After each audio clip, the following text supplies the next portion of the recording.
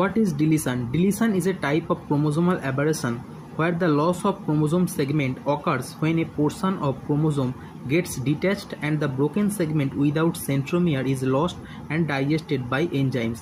Here a deletion removes a chromosomal segment D. Deletion is divided into two categories: terminal deletion and interstitial deletion.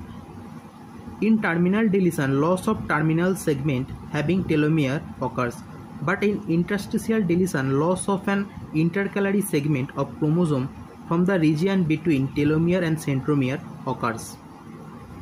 This is the original chromosome and this is the chromosome with terminal deletion, and in this case this is the original chromosome and this is the chromosome with intercalary deletion.